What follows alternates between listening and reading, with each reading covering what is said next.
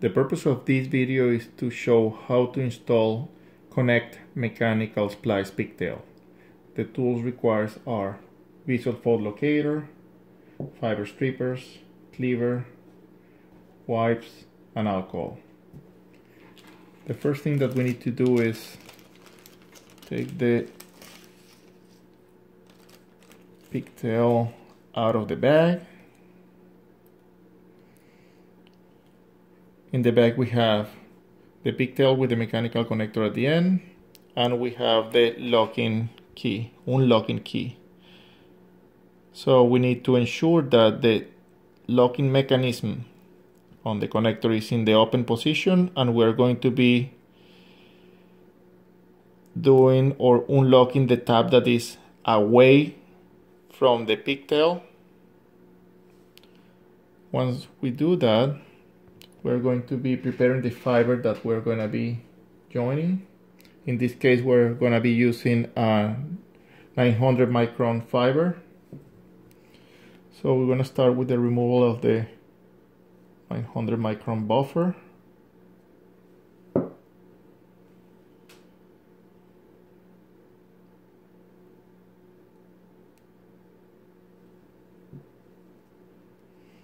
Then we need to remove the cladding from the fiber.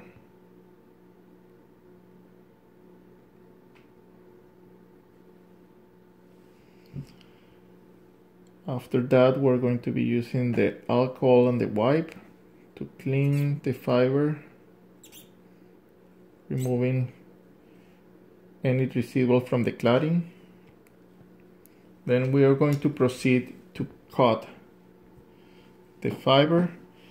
We need to have 10 millimeters of the glass, so we need to have 10 millimeters from the 900 micron to the end of the glass.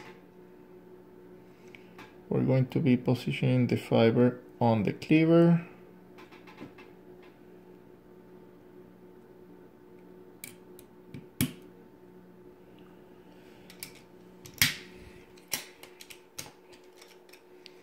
And we're going to cut the fiber.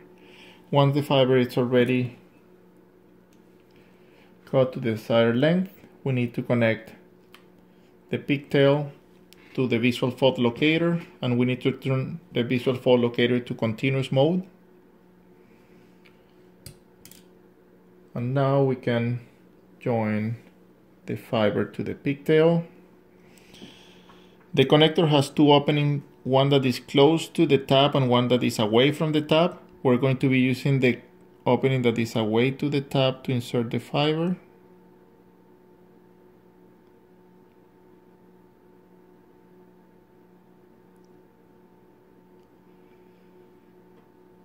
We need to insert the fiber very gently, and we're going to be pushing the fiber in until the red light on the connector just disappears like so.